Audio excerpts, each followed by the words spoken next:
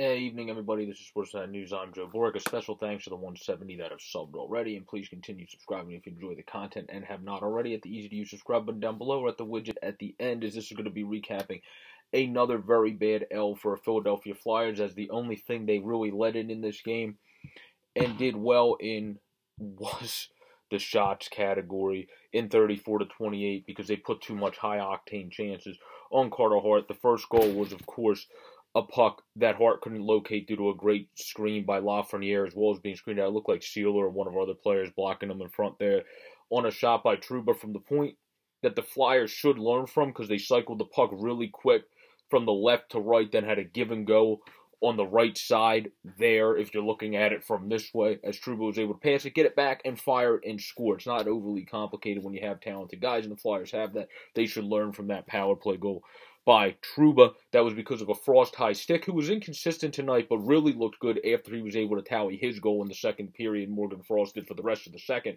and then had a bad turnover that they lived to tell about in the third period.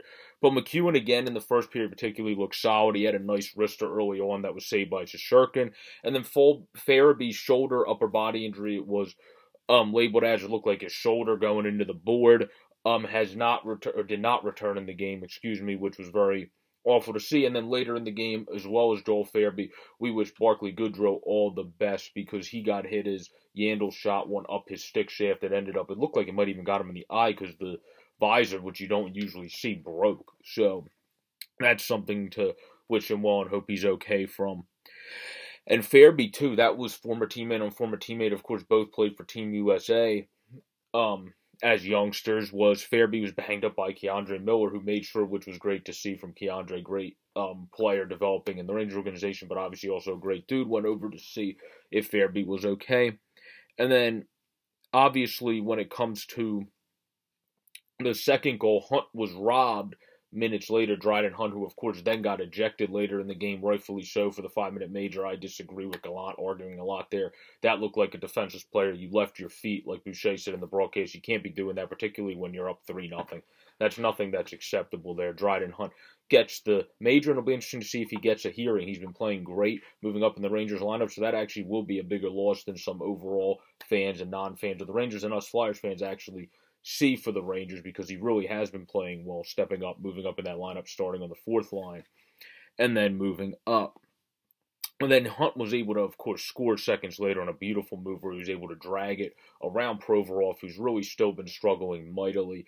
Looked like Nick Sealer was the defenseman, but he was able to drag it around Provorov, before I say that, and get a very nice goal that he was able to put through the 5-hole of Hart. And then, but what I was going to say is Provorov's been struggling mightily. He hasn't been doing too successfully of late. We got to get him going. Somebody tweeted out earlier today, I remember when scrolling through the dockets of tweets during the game, that Couturier has been average. Well, yeah, that is true. He has been playing very average. We need to see better play. He has been had to use in a lot of different facets, but he will tell you that's not an excuse, so we got to see better play out of Sean Couturier. That is for darn sure.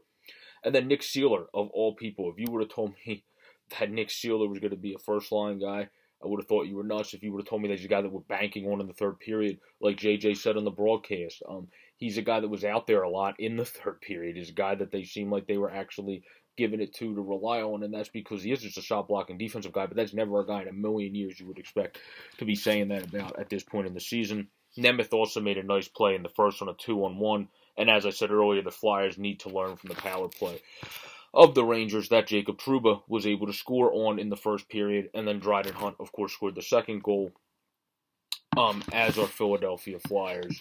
Then we're down 2-0 after the end of the first period, and then right at the beginning of the second, it didn't even take long, only 34 seconds in, on tic-tac-toe passing from Kreider that he received from Kakko for his 5th assist, and Zibanejad for his 13th assist, was able to get it done on tic-tac-toe passing, so it didn't even take long to get it going there into that period for them. And then, of course, it was the 5-minute major. Braun, luckily, did come back in this game. Hopefully there's no lingering stuff in the future, since we have seen guys, of course, many times in the past come back in game and then still be out after coming back. Hopefully that's not the case with Justin Braun. Kreider, that was his 16th goal he was able to score. And then Hart also made a great save at the end of that period as well.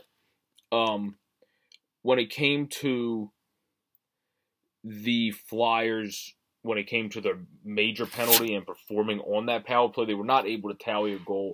It's something that I'm getting tired of, obviously, saying, well, you had the chance, you just couldn't get it done. It was a hot goaltender.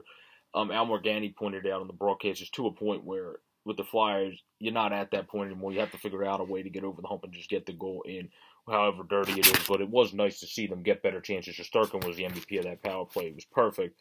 But you have to be able to figure it out. It was chances but no finish, as Jim Jackson was quoted saying in the broadcast. Frost did get his first in the second. Yes, it was in the second period. He got his first in the second period at 9:37 on the backhander when he had a very good shift, being able to really kind of be pesky on the defensive end too, while in the offensive zone being able to take the puck off of opposing players there and really looking good, being able to be a guy that played better and played with more jump in the second period after that as one of the better forwards for the rest of the second. But then, as Jamie Bascott tweeted, he was inconsistent throughout the game. Of course, had a second high sticking penalty they were able to live to tell about. And then he also had the turnover late that they were able to live to tell about. So it's still inconsistent for the youngster Morgan Frost, but all in all, for a guy that got rushed up, according to Brett Flair, who, of course, is our assistant GM, that they seem like they wanted to kind of nurture him and season him a bit more in the minors, where he's got brought up quicker than the organization wanted. I think he's looking perfectly fine. It was inconsistent, but he was better, one of our better looking forwards, even through the inconsistency on the night, along with McEwen still having pretty good nights. And then when it came to the last goal, that was just Panarin getting an empty netter to seal it there, where Hart was good again. The team just couldn't pick him up in front of him. And the Flyers did not score in the third on the power play as well. So that's something they, again, were not able to do. Not able to get any goal scoring going in the third period to be able to close it out. They led in the shots in this game, but that's about it. The Rangers were the much better possession team. The Rangers were the much better push-the-ante team. They're the much better strategic team, actually being able to get good opportunities rather than the Flyers. You only had them mixed in few and far between, like on the 5-minute major, they had them mixed in, and also obviously on the shift with Frost, and then the shift afterwards, that too, where Frost was able to then have another chance, but it was a nice save by Shesterkin. Those are the few chances, but there wasn't enough. Obviously, the Flyers lose 4-1 is another damning loss for the Flyers, as their next game for the Philadelphia Flyers is going to be against the we play the Tampa Bay Lightning before we play the Avalanche on Monday, against the Tampa Bay Lightning at home at 6 p.m. on Sunday, which is not getting any easier. The 12-5-4 back-to-back Stanley Cup champs